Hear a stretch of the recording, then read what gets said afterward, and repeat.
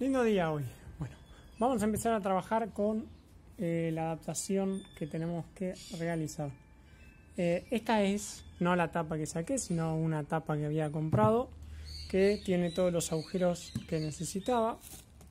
Como podemos ver, todos los inferiores acá están. Gracias, Aldo.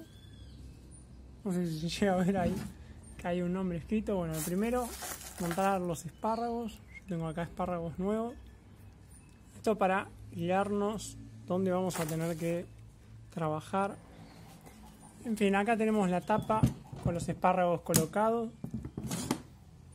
Esta es la junta que sacábamos del otro múltiple, de la otra tapa. Vamos a poder trabajar algunos conductos.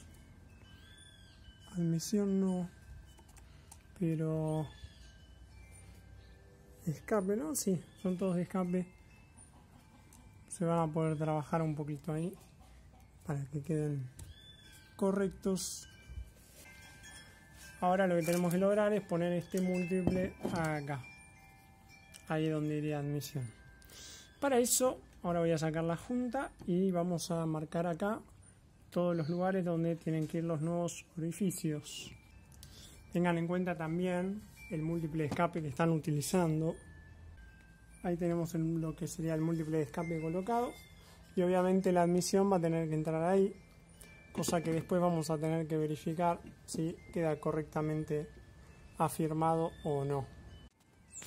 Bien, como puede verse, tan mal no queda. Obviamente la parte central esta la vamos a tener que sacar. Los bordes quedan bastante bien, quizás vamos a tener que redondearlos un poquito para que entre en el múltiple de escape, pero queda bastante bien. Ahora sí hay que hacer todos los agujeros y demás modificaciones para que esto entre correctamente. Así que vamos a hacer eso. Para hacer las modificaciones, esto debería venir acá. Las vamos a tratar de centrar lo que son los conductos de admisión. Vamos a tratar de centrarlo lo mejor posible. Lo que son los conductos de admisión con los conductos que ya están hechos en la junta. Obviamente vemos que hay una separación, así que vamos a tener que arreglar eso. Y con un marcador de estos, que es un marcador específico para cualquier superficie o para pintar sobre metales, ya que es en realidad, este es una base de aceite, hay otros, pero en realidad es de pintura, no es un fibrón común. Vamos a marcar sobre el aluminio la posición en la que tenemos que trabajar el múltiple. Bueno, ahí tenemos más o menos lo que tenemos que hacer. Lo dejamos ahí marcado. La junta vendría a quedar así.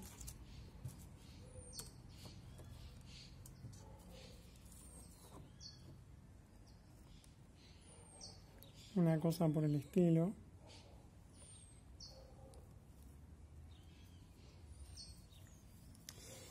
Ahora bien, la parte central es una de las más difíciles porque en esta tenemos una barra sólida y en la otra no, sino que los ductos van por separado. Sin embargo, los conductos acá se pueden ver que están bien marcados, tanto de un lado como del otro, así que esta parte central lo podríamos llegar a sacar. En mi caso particular yo quiero sacar lo menos posible, así que voy a ir entrando de a poco, removiendo material, para tratar de sacar la menor cantidad de material que sea posible, pero que después también permita ajustarlo, porque como vemos detrás de esta parte no hay mucho espacio como para colocar una tuerca y poder asegurar los múltiples, así que seguramente tenga que sacar una parte de esto que después me permita colocar correctamente los múltiples. Bueno, estoy probando en este Dremel unas fresas que había comprado, que en realidad son para madera, pero en aluminio deberían ir bien y de hecho van bien. Lo estamos trabajando entre la velocidad 3 y 4 y vemos que va comiendo bastante bien y está quedando lisito. Yo pensé que iba a quedar mucho más rugoso, pero no, está quedando bastante liso. Acá si nos pasamos no nos vamos a preocupar demasiado porque esto, al ser el múltiple admisión, siempre lo podemos corregir. Después el aluminio se puede volver a soldar o se puede rellenar. Se puede seguir trabajando de alguna forma. Si nos llegamos a pasar una tapa de cilindro, la historia es totalmente distinta. Así que ahora lo que toca es seguir trabajando.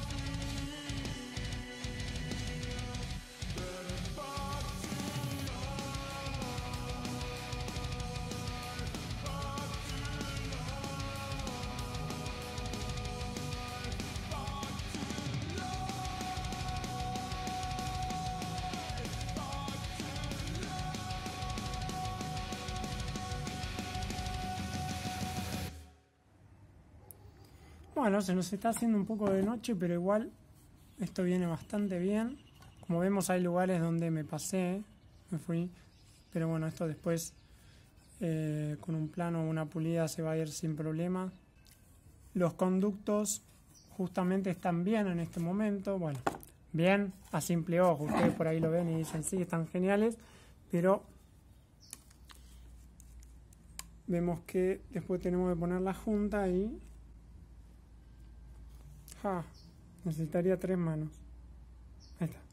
Vemos que ponemos la junta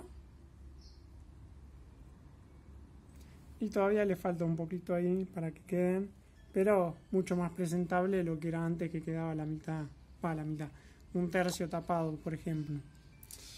Ahora la parte central y los agujeros es lo más difícil que nos viene a tocar en este momento.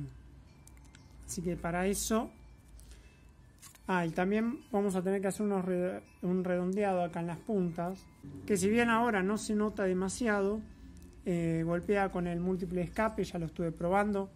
Para probarlo fácil, montamos esto, o lo mejor posible lo montamos sobre el múltiple escape y vemos obviamente dónde toca y dónde no. Así que también vamos a tener que trabajar un poquito ahí. Y recién vamos a la mitad, Bueno, obviamente acá vamos a tener que cortar material porque si no las tuercas esta la va a poner mongo. También tengo que ver qué vamos a hacer con esta separación, si le vamos a hacer un plano al múltiple para que llegue hasta acá, o le vamos a poner alguna clase de relleno, o simplemente va a quedar así. Preferiría que no quede una separación, es que más de eso no va a pasar, porque hay un escalón acá. Obviamente no está lindo y eso hay que emprolijarlo todavía, para que después también le entre el múltiple escape. Pero bueno, por lo menos lo que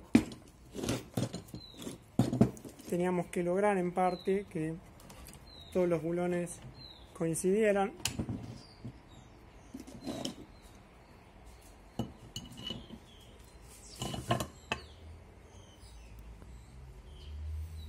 Ahora ya tenemos todos. Bueno, obviamente en algunos vamos a tener que cortar, como por ejemplo para este bulón, este pedazo de material se va a tener que ir desde acá.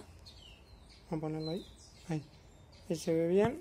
Vamos a tener que cortar y sacar bastante material de acá para que este bulón quede bien, para que este espárrago se pueda atornillar.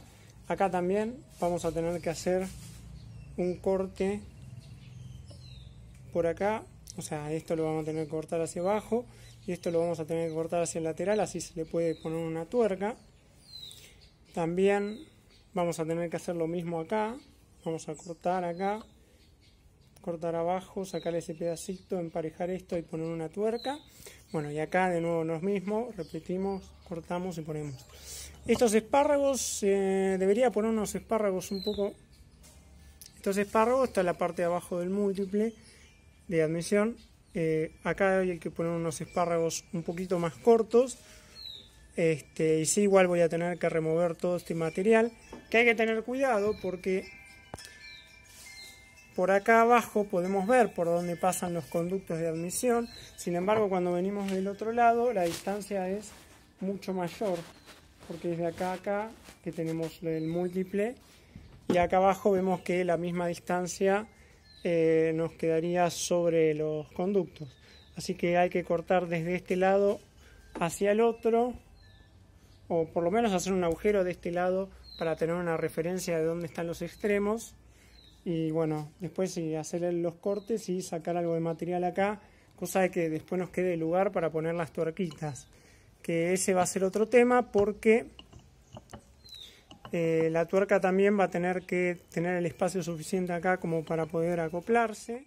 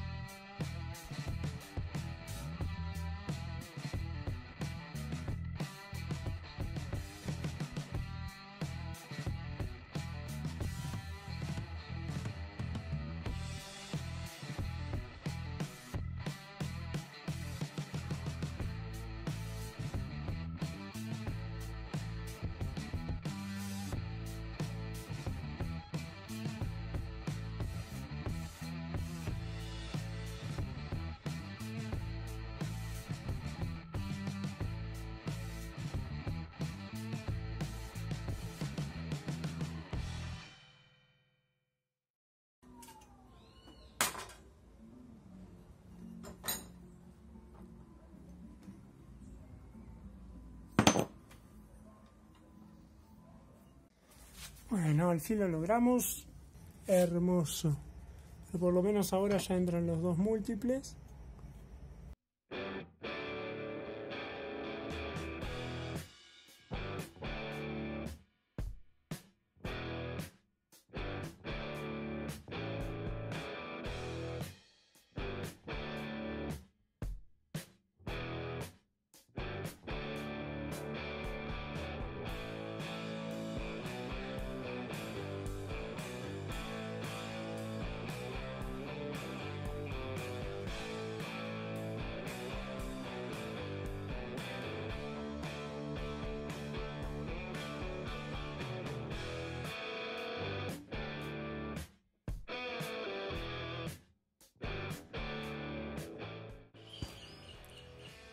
Bueno, ahí colocamos ya todos los espárragos, tuercas, arandelas.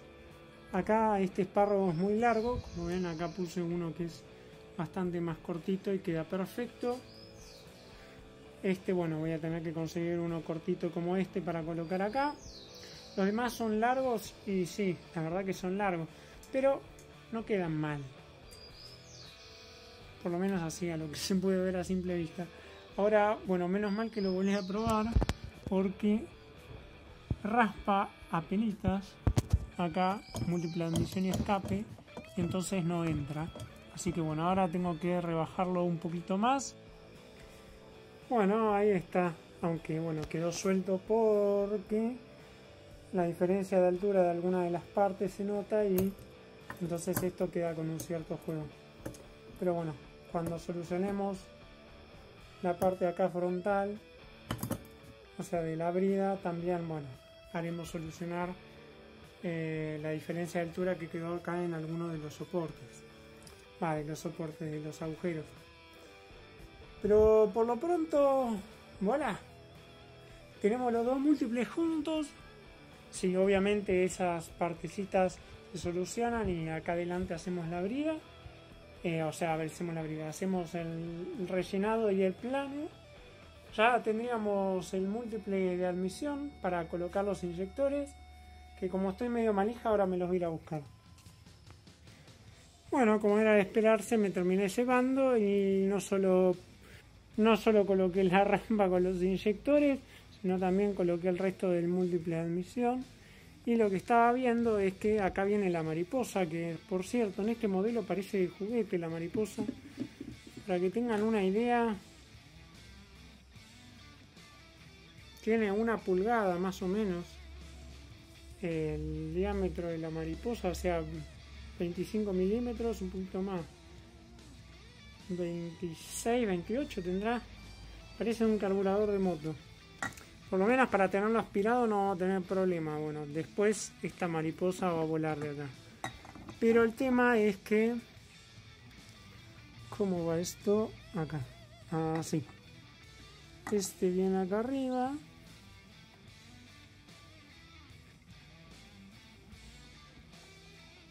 No. Sí, ahí. Miren acá arriba, pasa ahí nomás de la boca.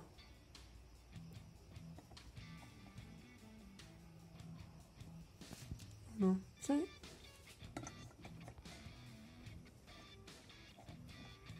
Ahí. Tengo que ver si la boca de carga me permite girarlo esto. Pero como no encuentro los bulones de la mariposa, voy a tener que dejar el celular a un lado y probarlo por fuera. Bueno, ahí le coloqué también a la tapa el tornillo para saber que estaba bien en su lugar. Y perfecta, no toca por ningún lado. Después cuando le pongamos una mariposa más grande, esto se va a poner bastante difícil. Pero por ahora, para tenerlo así aspirado, no nos debería dar mayores inconvenientes, a menos que estoy montando algo mal. Pero no, esto debería venir acá y listo.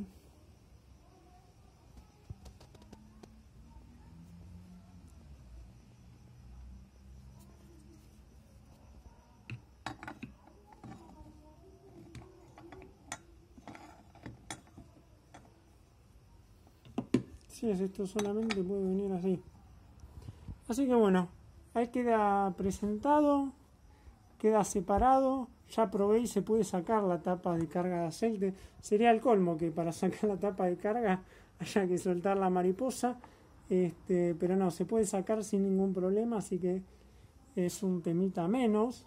El tema principal con esto, habría que ver si toca con el capot al cerrarlo, ya que esto es bastante elevadito. Y bueno, pero no lo voy a probar ahora porque obviamente ya es muy tarde, ya es todo de noche, estoy trabajando acá medio oscuras y bueno, lo probaré en otro momento.